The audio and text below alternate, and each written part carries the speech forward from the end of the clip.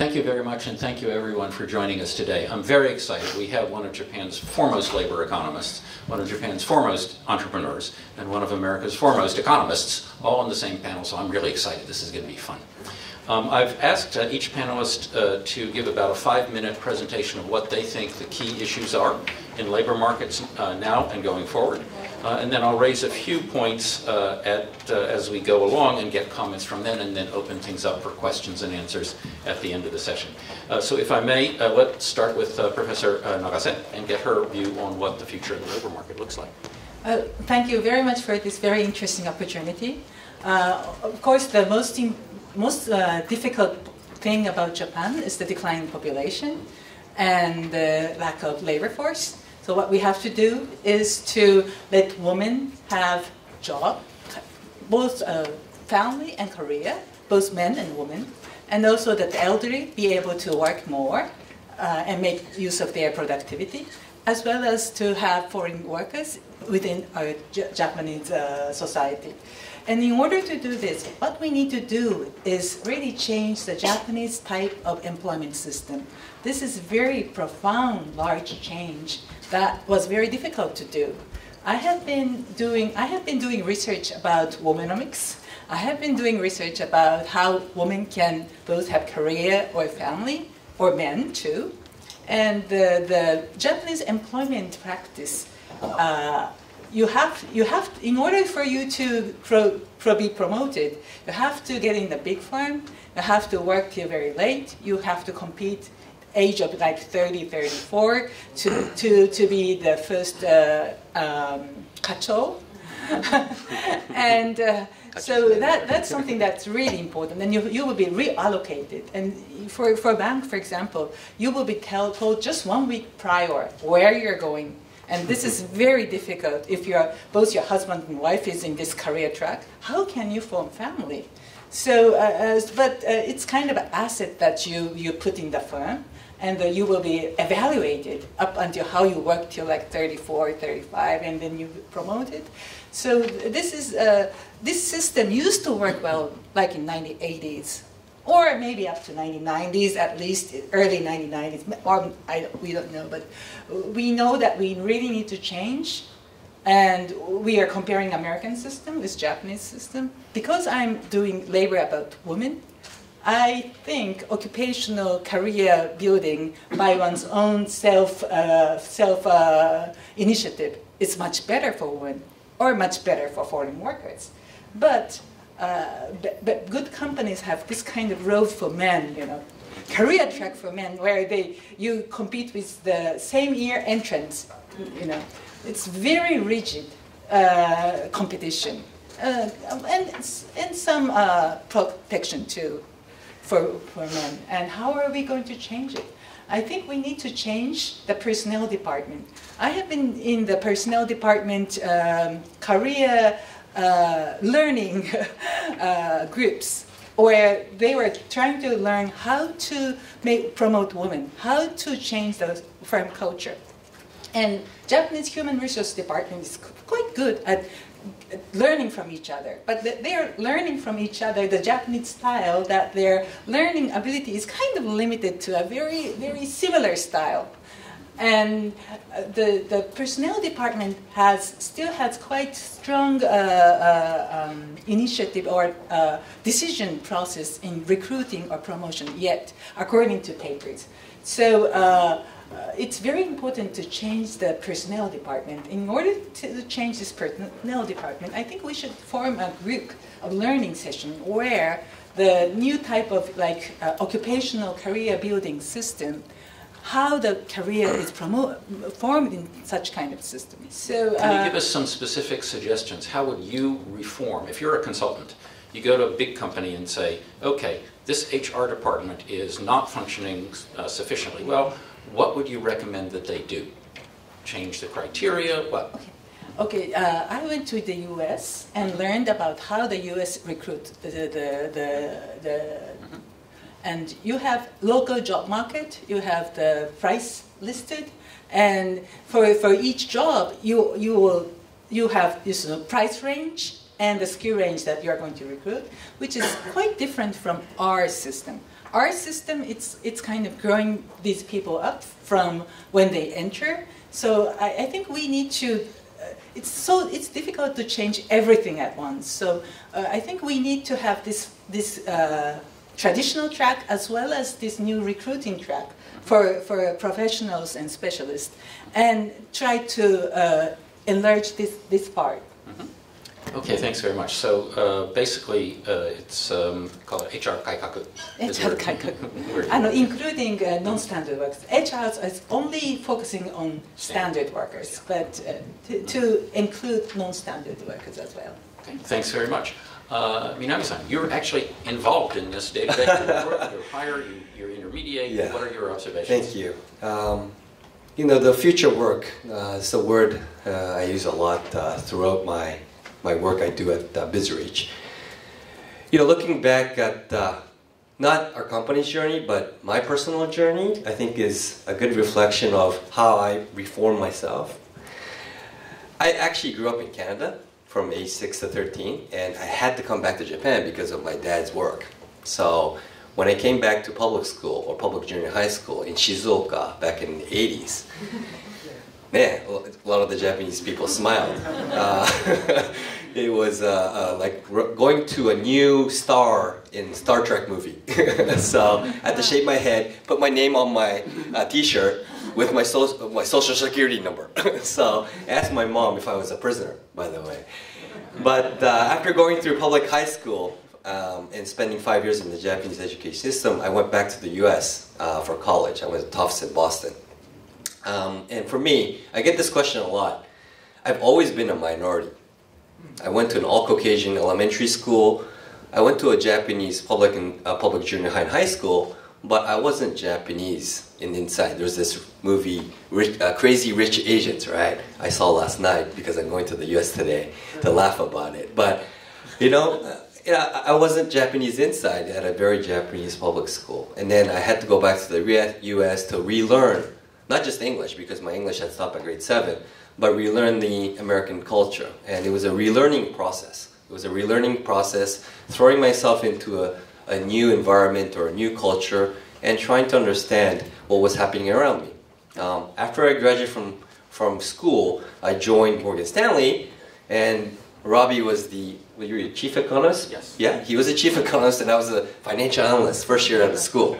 So this is an honor, being on the same panel with my ex-boss. But after Morgan Stanley and in the financial world, my last job, I was a founder of Japan's first expansion baseball team, the Rakuten Eagles. So I went from finance, I went to professional baseball or professional sports, and 9 years ago when I was starting this company, you know, when I start a new business, it's always about setting the agenda. What is the problem? What is the problem? And I enjoyed working. I don't know about you guys, I enjoy working because I have fun with it.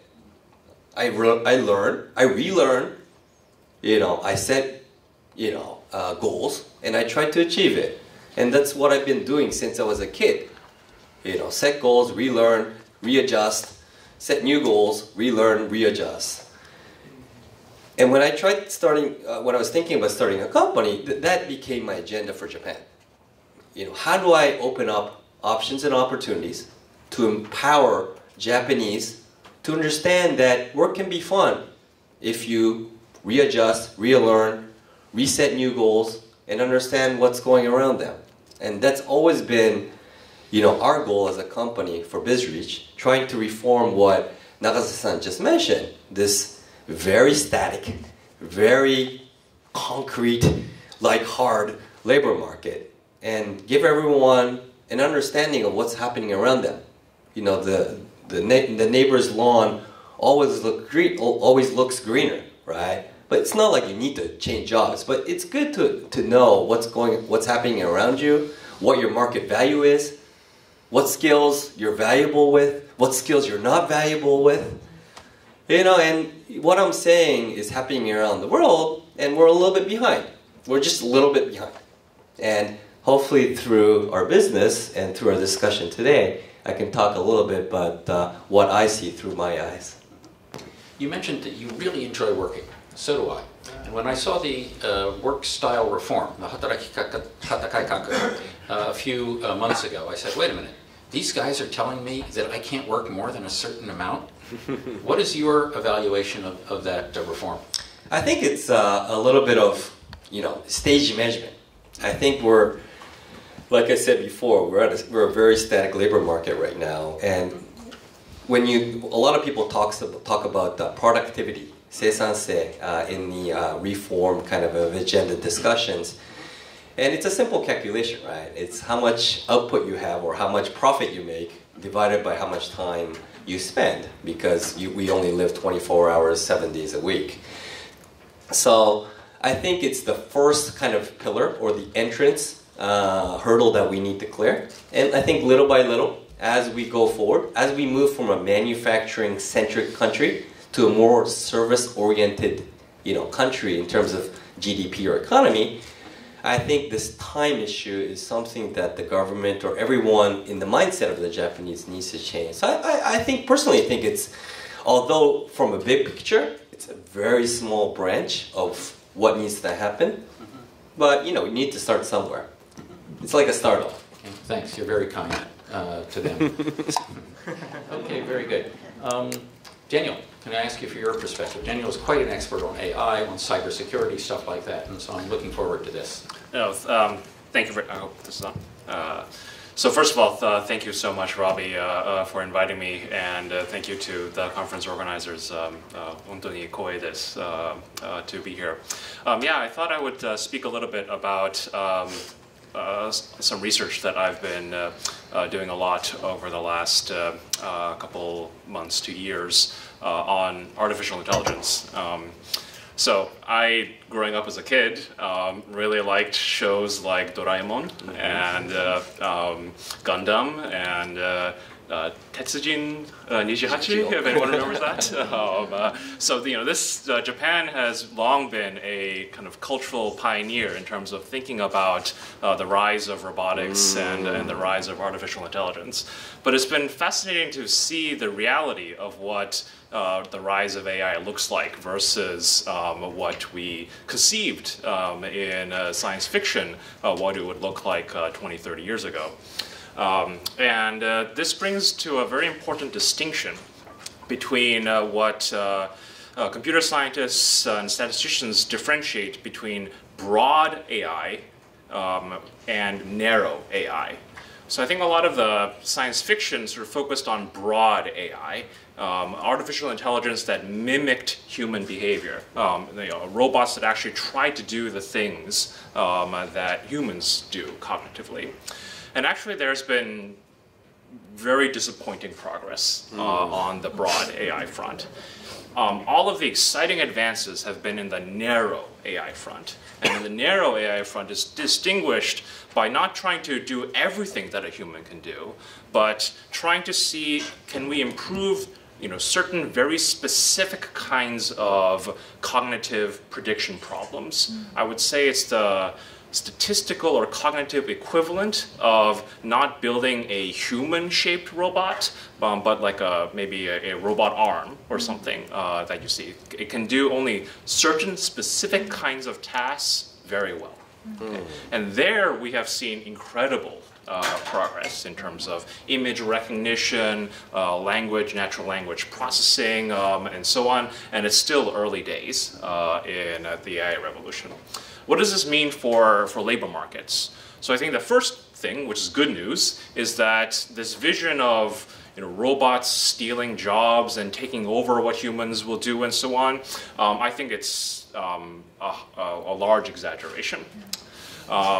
Instead, I think what's going to happen is a lot of these narrow AI tools are going to be serving as very important complements that can help augment and enhance what humans are able to do.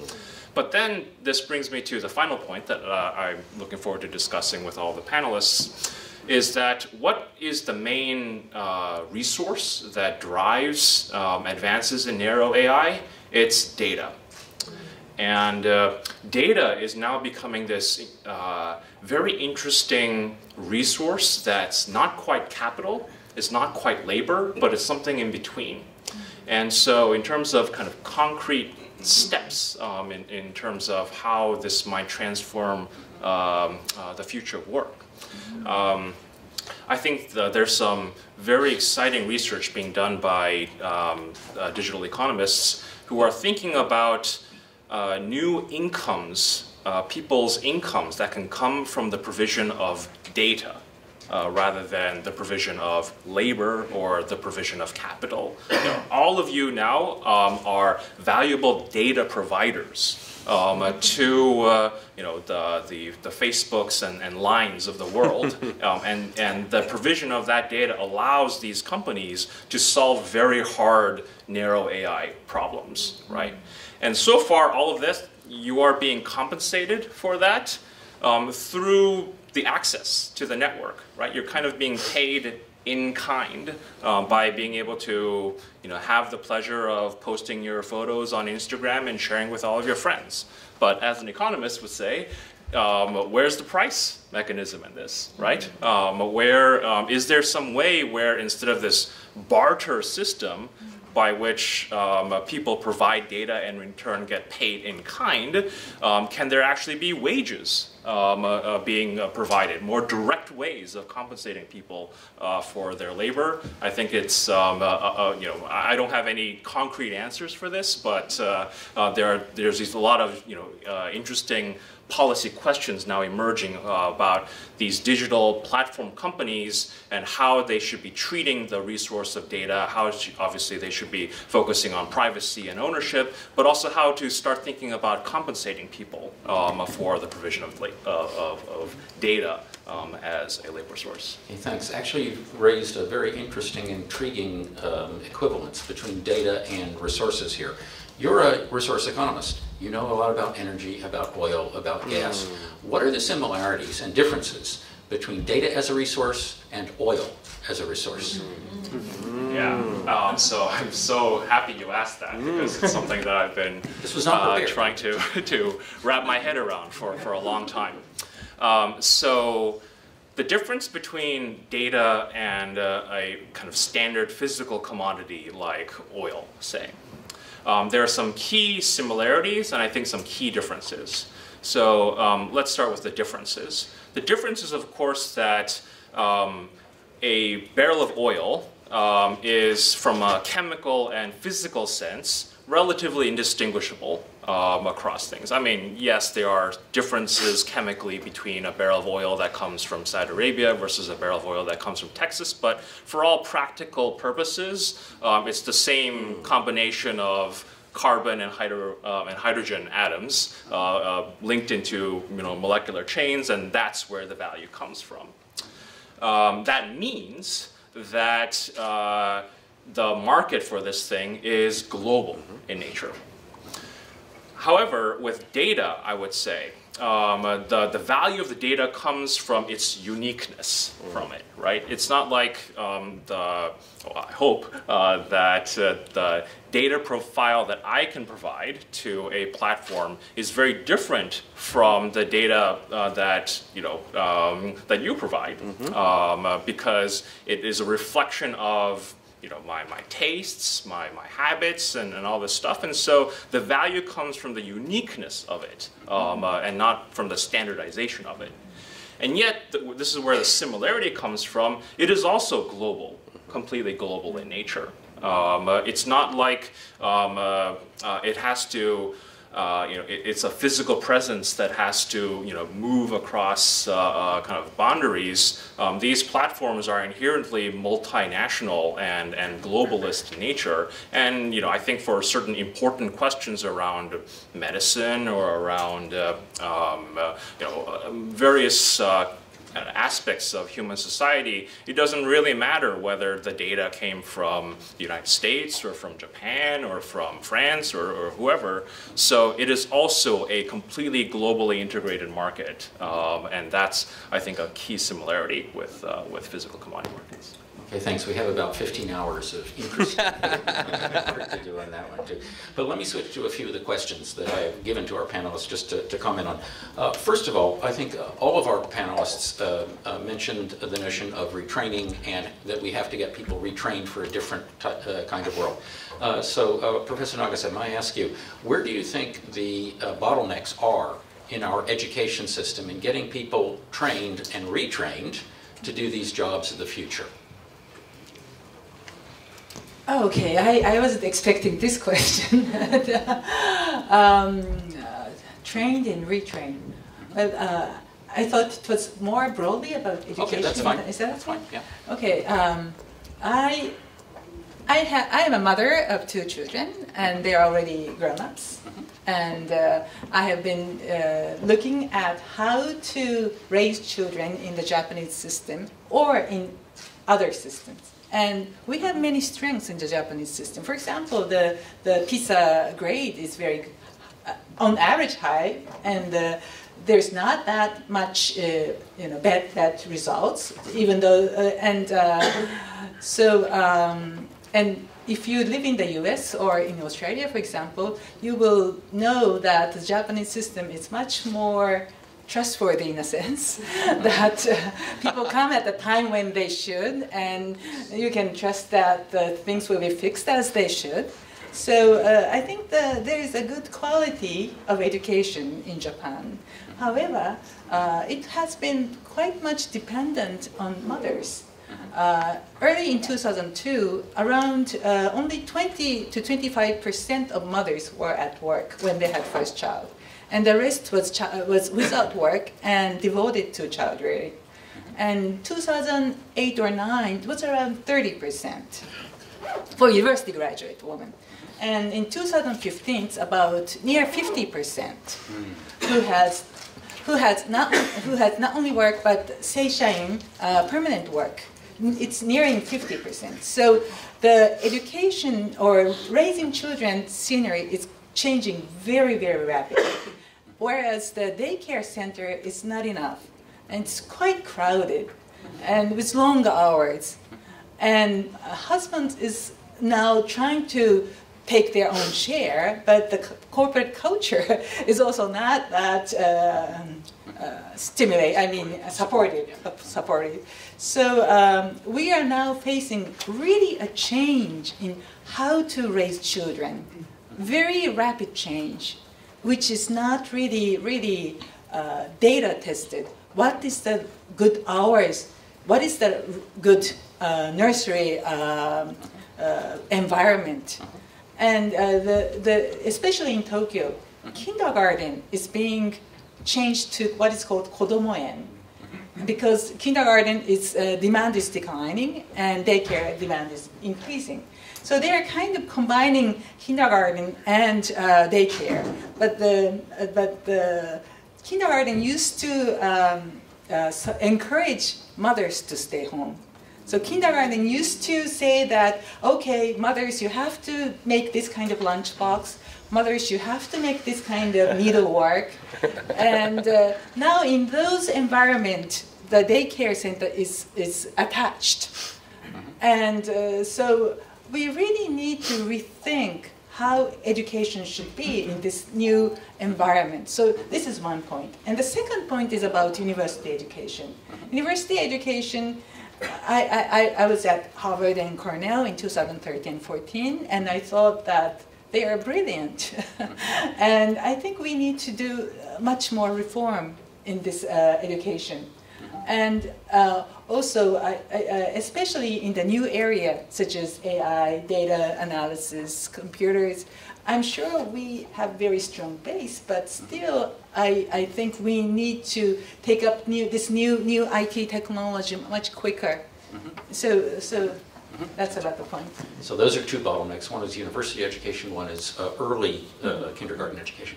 Daniel, if I may ask you, from your point of view, where are the bottlenecks that need to be broken? Yeah, no, it's an excellent question and something that I personally have received a lot of opinions about because both my parents are educators, they're math teachers. So I agree with what Professor Nagase said. Certainly, I went to college at Princeton, and I discovered recently that computer science has just surpassed economics as the most popular major. I hope economics will come back. But actually, so obviously more emphasis on STEM education, on computer science and data science and statistics are all very valuable. But I think it's going to be even more broad than just more emphasis on a particular kind of subject.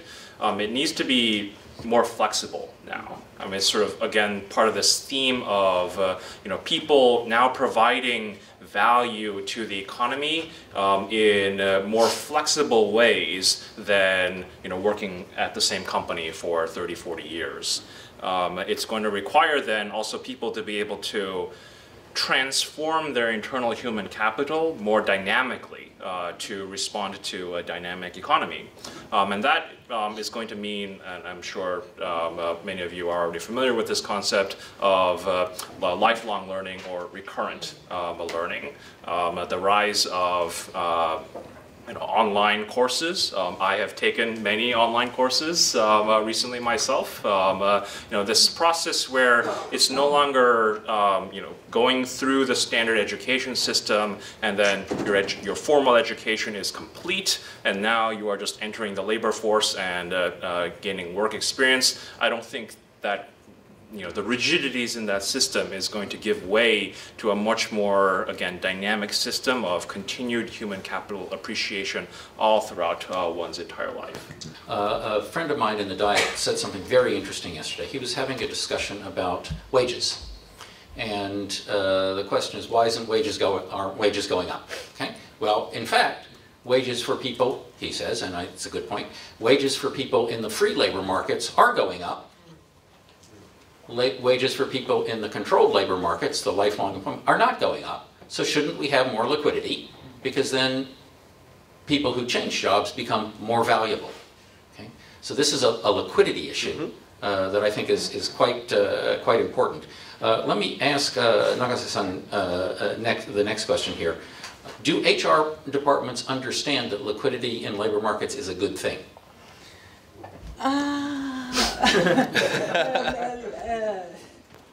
Liquidity in a sense that they don't want to lose the best talent, right? Yeah. And they want to recruit better talent. So liquidity, and also in Japan, liquidity often means low wage in actuality. So they want to make use of these low wage people. I think the HR people really differentiates between what we call insiders and outsiders. Right. And this is a point where things should really make changes. But this is connected not only to the labor market, it's connected to university system, it's connected to gender role within the family. It's really a kind of a very, very stubborn base. But I have been advocating for more liquidity for many years. But many male labor economists were against it. They thought that the Japanese system has its good point, and I agree. It does have good points, but it's coming to a point when if you want to make better use of women or to elderly or the foreign workers, you really need the fundamental change. And we are in the stage where we really have to do that. Yeah, there's a phrase, tekizai tekisho, the right person in the right job, which is exactly what it seems to me that our HR departments kind of don't want, because their own evaluation within their own firms is based on exactly what you say, keeping the more talented people, whether you pay them right or wrong. In a way, they're acting as monopolists. And what I think Bizreach is trying to do is break down some of those monopolies. Is that a reasonable way to think about it? Well, that's a perfect word to phrase it. I think it's just easier. For example, my dad worked at Yamaha for 40 years, and I talk to him sometimes these days, and he has two kind of opinions, two-sided opinion on what we're trying to do. One, he says that, I'm jealous of your generation because you guys have options and opportunities in your career that we didn't have as a generation. If you dropped out of your company, you're an outsider. You were seen as an outsider. You don't get to attend all the social circles. You're looked at very awkwardly. But at the same time, he told me that our generation was very lucky because we didn't have to think about other things that you guys need to think about. Because I focused on how to grow my company. I focused on how to build Yamaha globally. He built like Africa, India, and South America. And I didn't even consider working for another company until I retired. And that's why I was able to focus on career, although there were a lot of politics inside of who was going to take each chair in the revolving chairs within his classmates, but it was very simple, And HR departments or employers, there's a lot of employers, it's more complicated if you don't have a monopoly. Look at some of the countries that are run or operated under a monopoly. It's probably easier for them, and it's more lucrative economically for them to have a monopoly if you're at the top of the pyramid. So, obviously we need to break through if we want to break through. I mean, I'm not saying that we need to break through. Maybe you want to break through. I think I want to break through as a country, but a lot of people who are in certain positions rather keep a monopoly and run it the old way. And that's human nature. I'm not blaming people about it. How's the US changing? Is it a monopoly now? If you gave me 24 hours, I might be able to just scratch at the surface of answering that question. I'll say a little bit about, I think, some exciting things that are happening in the US, and not just the US, but everywhere. I'm sure many of you are already familiar with this, the rise of the so-called gig economy, right? Of a class of workers that are not full-time, but they're not pure autobites either, right? People who derive a substantial amount or even all of their income, but providing their labor on demand, right? As enabled through technology and through matching platforms, right? This is creating a lot of policy discussion and economic discussion in the U.S. A lot of people are proposing ways of finding some right balance between providing health insurance and other safety nets that usually come alongside full-time employment, but at the same time having the flexibility sort of needed so that they can fit well into this kind of on-demand system. It's another, I think, way in which, as we were all talking about, technology and the nature, the changing nature of our economy, which is now much less manufacturing driven and much more services driven, is going to change our interaction with it. Just one final aside, I'm pleased you kind of were describing the kind of human capital as an asset to invest in at a national level. There was a World Bank report recently that sort of tried to trace the greatest sources of wealth creation throughout the global economy over the last 20 years, and it's not infrastructure, it's not buildings, it was human capital creation was the single largest source of wealth creation in the world. Which brings up another topic I want to ask our panelists. I've been looking for some good calculations on the rate of return to education. In an education textbook that I was using for my lectures at Tokyo University of Science, I came across one book that said that the rate of return on college education in Japan is the lowest of any industrial country. Nagase-sensei, you're probably the chief expert on this kind of thing. What is your view on the rate of return of education? But I just read a paper. It's about 8% per year, and in the U.S., the rate of education, usually the return on education usually come to a decline after you have so the elementary education return is highest, and if it's additionally more education, the return will get smaller. But what's happening in the U.S. is that this return on education is now coming steeper. Yeah, concave. Oh, really? No, this way. So return on low education is low, return on high education is high. In the U.S., the return on professional education, or PhD, is really rising in 1990s and 2000s, especially 2000s. And this kind of change is occurring in English-speaking countries, most notably. And in Japan, it's not that much. And actually, I'm doing research about income contingent student loan, like in what is being made in Australia, UK, where you have loan and then you repay when you have more than a certain amount of income. And in doing this, I wrote it in Nikkei newspaper, but we found a profound difference in income between male university graduate and female university graduates.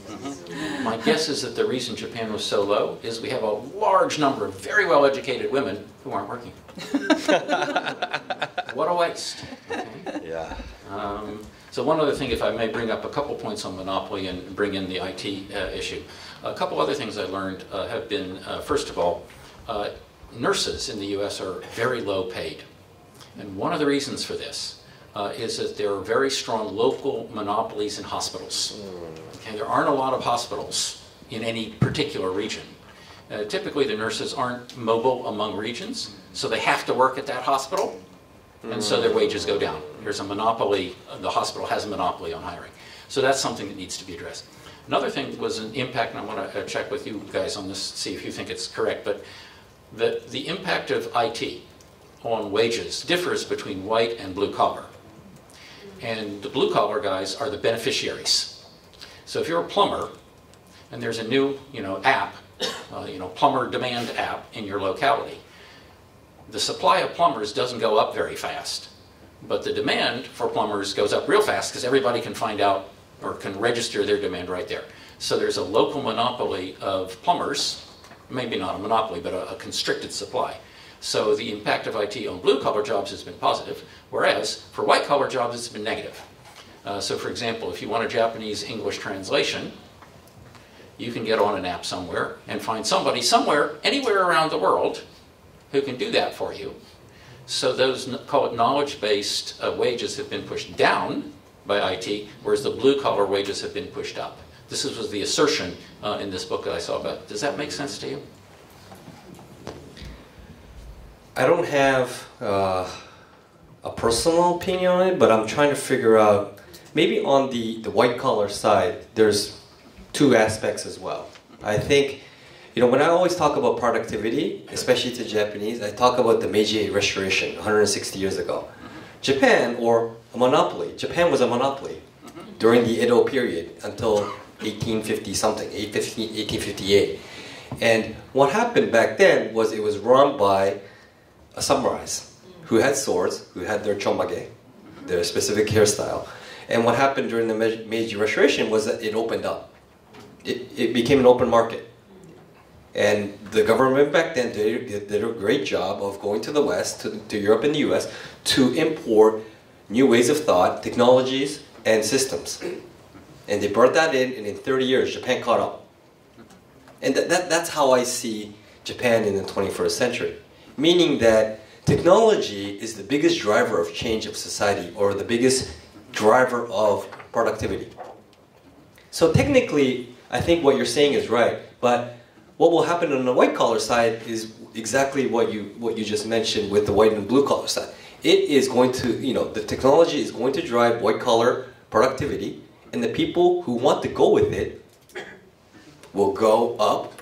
The people who won't abide by it will go down, because the samurais that didn't go with the technologies or the new ways of thought, They all went to Kagoshima to talk with Saigo Takamori and raise him, and they got all killed by the Meiji army in like few weeks. You know, but people, they relearned too. The samurais who died relearned, re-educated themselves. They set themselves in the new social environment and raised their productivity, and as a country went up as a whole. So I'm always an avid supporter of openness, of markets, and I believe in the Japanese. That the Japanese are willing to change if they have to. But they just need a push in the back with support from the outside, as always. And we need to have a crisis, right? Just like everybody else. On the point of Meiji, if I can do a little bit of an advertisement for a friend's book, there's a woman who was the #2 person at the OECD for a while. She had a great-grandfather who was a missionary in Meiji, Japan. His diary was the subject of a book, and she did a lot of historical research on this. The English book came out about 3 years ago. It's called A Christian in the Land of the Gods. And it gives you a very strong sense of what it was like to work and live in Meiji, Japan. One of the key contributions of that missionary community was women's education. At the elementary school level, at the junior, middle, high school level, college level, there was a lot of missionary influence in getting women educated. So that's a perfect example of how a monopoly was broken and the country improved. More news, there's a Japanese version of the book that will come out. In fact, it's out already. It's called, I think, Watashi no Kazoku no Meiji Jidai. Okay? It's sort of on the bookshelves now, and it's a fascinating book because you just learn how this particular corner of the society opened up and became more productive. So I have to go into Q&A now. So let me open the floor to any questions that anyone has. Start here. Thank you. One of the challenge I thought was appraisal system. I saw that the Japanese are worst appraiser in the world because all appraisal seat coming back to me, all sang, all young, and average or slightly more than average, and it's very difficult to distinguish good and excellent and unique from standard people. So how can we change this mindset? Because it's a lifelong employment system, if you mark somebody low, you are still with him, for a long time. And in the American system, both can fire or hire, whereas in Japan, HR hires and they are there and only allocated here and there. So within this Japanese system, it's kind of difficult to really, in my view, because it's a long-term relationship is very different in a market-based system, as is well known in economics. And Japan has been very good at long-term system, which made high quality and high devotion. But as you say, so maybe we need to make, I don't know if I should say it, but maybe make firing a bit easier. And also change in the social protection system, because human has to be protected too and re-educated too. So change the system. Okay, I didn't say that. She said that. What do you mean? I'll say it too. One of the most important potential labor reforms coming here is what we call kinsen kaiketsu, or monetary compensation for dismissal. Large firms have it, but it's very high. There's no protection for small firms at all. And what we need is a national standard of what constitutes fair compensation for dismissal. Once we have that, it'll be much easier to move around. Going back also to your question, I met a fascinating guy the other day. In his firm, he's done a brilliant thing to help with the evaluation system. He has 6 tiers of evaluation levels, so from 1 to 6, okay? It's an even number. The reason it's an even number is that you can't be average. You're either above average or you're below average. And if you were evaluated below average, they cut your pay. So if that happens to you a few years in a row, you quit. So there's a way to design the incentives in the system link it up with this evaluation that you say, that will actually encourage this kind of labor mobility. So I thought I'd introduce that little idea. Yes, in the back. I was intrigued by the panel, one member of the panel, discussing education as tax management. And indeed, return on investment is clearly important, and money does make the world go round. But at the same time, this philosophy of learning in order to earn is potentially in danger, one might suggest, of losing some spiritual, cultural and social dimensions, without which society will be very much the poorer. We can earn as much as we want, but if we don't have those, we're lost. Good point. What are the externalities in education? We can talk about the earning power, but what is the sort of the externality of having a well-educated population? I think that's part of what you're getting at in economic terms. You know, I don't want to play, you know, the devil's advocate here, because I totally understand where you're coming from, but I try to quantize everything. What is the quantity, or what is the ROI of what you just mentioned? As a country, I want to live in a safe, very high context cultural society too, but I'm willing to pay for that. How much are we willing to pay for that? How much are we willing, out of the 100% that we can learn, how much are we willing to pay for that in terms of education? Is 70% tax, 30%, you know, 10% culture, 10% ethics, 10% having fun? You know, I think a lot of countries are going through that right now, but we don't have this discussion in Japan.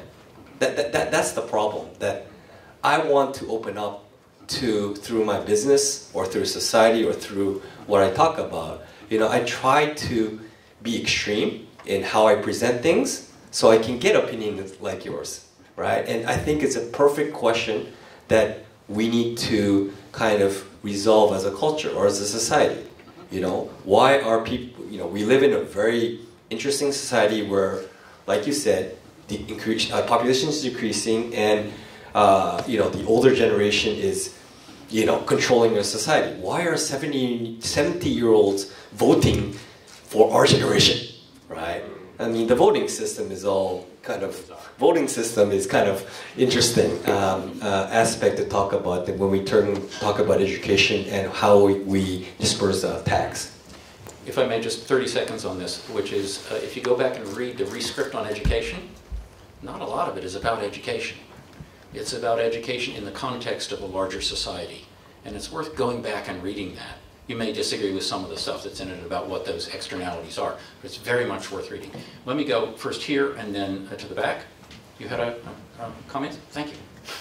We'll get the other side soon. I'd like to bring the question back to AI, if I might. I'm a member of the AI research community and professor in that area. And of course, we're always getting hit with people like Elon Musk saying how terrible we're going to make the world and all that. So we have panels on this. And the panels focus on a question about the future much further out than this panel has discussed the future. But they first jump back to the Industrial Revolution and then the revolution from agriculture to cities. So we're talking about 1800 and 1900. And they point out that things worked out fine. There was all this panic about how are people's jobs going to be affected by the Industrial Revolution, and it worked out fine. Agricultural Revolution seemed to work out fine. But some people say this revolution is different. It's not going to work out fine. We're going to take the jobs away, both in white collar and blue collar. I agree with you about the narrowness, of course, but narrowness over time expands, and we're going to get all the jobs. What is your opinion? What is the panel's opinion about the real future? Is this fourth wave going to be different? Okay. Let me get 2 or 3 questions and then we'll get the answers if we may. So AI first, next here, and maybe somebody from the other side of the room. It's tilting to the left. Yeah. It's the right for me. First of all, I think we all embrace the speed of technology and all the positive benefits for society. Last year I was involved on one of the task forces for the G20 summit when it was in Germany, and we spent a year looking at disruption. So I just want to give a little bit of reality. By 2015, by 2025, we estimate 6 million transport jobs will be destroyed in the US. We estimate 92% of what an attorney does will be automated by AI within the next 5 years. But I mean, this is real disruption. It is very different than the agricultural revolution. So my question back on this is, loving technology, but our political leaders and our education system, whether it's Japan, the US, or Europe, is completely unprepared for the severity of this transformation in the next 10 to 15 years. How do we build policies and strategies to transition with minimal impact and leverage the upside? Last question from here. Thank you. So a very quick question. We talked about education and kind of that being the future of work, is that we're going to have our kids will be in the workforce, ideally. What do we think about the ROI of having kids altogether? And I think a very large theme of Shoshika and how we are declining population, but women can either go into the workforce, have kids. Is it possible to do both? And how would we look at that from this kind of pure brutal number? Very interesting question, thanks. Let's start with the two AI questions. Maybe Daniel, if you could start. Sure, and yeah, I think what I'll say definitely touches on both of the questions. So it's challenging for economists and futurists, I think, in general, to see 10 years ahead, much less 100 years ahead. But I definitely, while I've heard, the stories about how, yes, we've had the agricultural revolution, the industrial revolution, and yes, it all turned out fine, I kind of push back a little bit, because I agree that it was actually tremendously traumatic for the people who were actually living in the time to make that transition. And actually, the agricultural revolution and the industrial revolution were deeply disruptive. The United States, for example, had to move from a society where 90% of the people worked in the agricultural sector to, I think now less than 2%, I believe. So, no, these are vast social shifts, and I think, culturally, we sort of saw that emerge in, like the works of Charles Dickens, for example, right? As people had to move to, work in damp, squalid, polluting factories. But I have kind of enduring faith that human ingenuity can always overcome these challenges. I fundamentally believe that these are surmountable challenges, definitely very real challenges.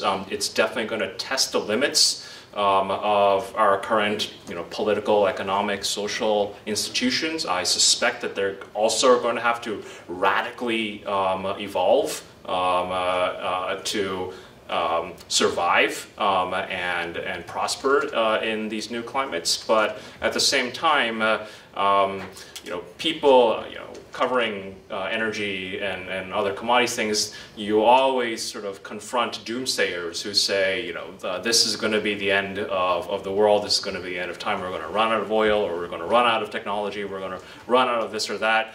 Always so far, human ingenuity has prevailed ultimately against all these challenges. 100 years from now, what exactly form will that take? Will we say be in a transhuman society where we can sort of channel the forces of technology onto ourselves to the point where we're not recognizably even human anymore? I mean, this is, again, the realm of speculation and science fiction, but if I had to make a bet as an asset manager and a former person who worked in finance, I would definitely bet on human ingenuity and innovation. That's a great word, human ingenuity. Yeah, that's a great word. I'm going to throw one question at you because we're running out of time. If you lost your job now to the impact of AI or new technologies, what would you do? You have a family to run. You have to live. What are you going to do? Are you going to just sit in your sofa and watch TV? What if Japan had a big earthquake and we lost 90% of our economy? What are you going to do? are you going to live here without any pay or salary? Look at the immigrants that moved to the US back in the day, whether they're Japanese, Chinese, or from Latin America. What did they do when they had nothing? What would you do? I mean, I believe in humans, the change. Human ingenuity. Great word. I'm going to use that. First thing I would do is sign up for Bizreach. Okay, I would just talk about the return on children. In economics, return on children are seen either as consumption or as investment. For consumption, you get utility from children. As investment, in the Gary Becker's investment, you get return when children get older, when you can't work, you get return from their income. As an income stream come from your children. So children can be both consumption, investment, but it can be public goods as well. But anyways, is children investment today? Yes, yes. We get pension, we get medicine from the younger generation. The elderly gets all that through the Japanese social system. And so the children is a very great investment and return is huge. And I think the country which enables younger generation to have children is the winner in the present day, whereas Japan, East Asian countries, other East Asian countries, or some European countries too, which cannot have children like just total fertility rate of like below 1.3. Japan is 1.4 now. It's kind of losing. So I would like to say that return on children is enormous, and we have to really think about it and support it. The state should support it, and we should support this. What you're saying is that there's a difference between the social return and the private return, and there's a variance issue too. But let's not go there. So anyway, time's up, so we have to end the panel now. I'm sure there are plenty more questions. Let me thank you for joining us today, and thank our panelists for a very